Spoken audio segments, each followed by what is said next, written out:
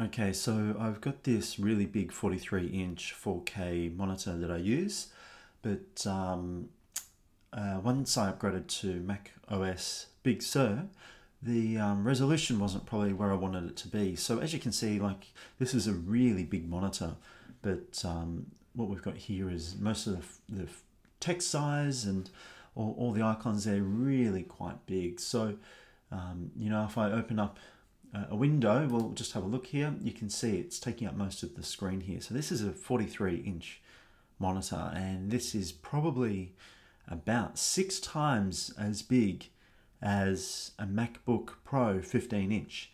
So the way that we can customize the resolution is by going into System Preferences, and then from here, right down the bottom left-hand corner, there's a button that says Displays.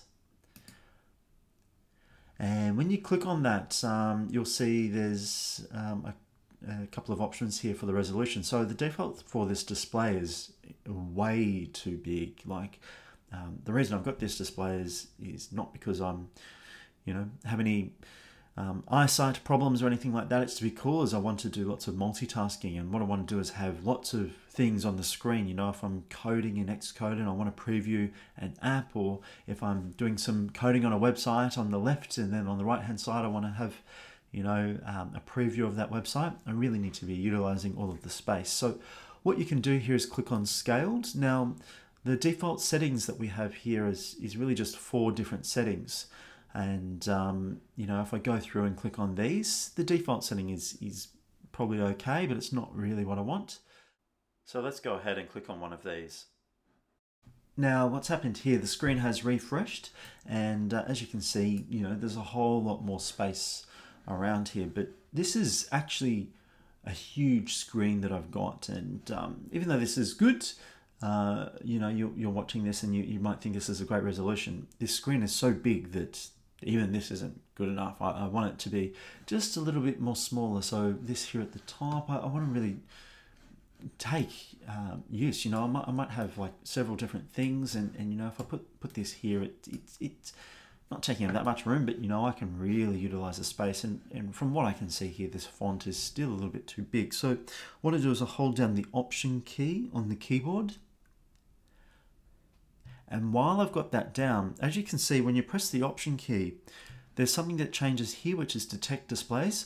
The Option key just gives you more options on what you're seeing on the screen, so it's really a secondary menu there. But if you hold down the Option key, and while you're holding that down, click on Scaled, what it does is it brings up all of the different options that you can have for configuring the screen sizes here, including some other options such as low resolution modes too. So some people might have different screens that might have different refresh rates, but otherwise you can do certain things such as move the underscan, which really brings in the sides of the screen if it seems to be cut off around the edges. So but what it has chosen here for me was this resolution, 32,000 by 1800. But what I want to do is then change it to this really high resolution setting at the top here. So I'll go ahead and click on that, and then we'll see what the screen looks like next.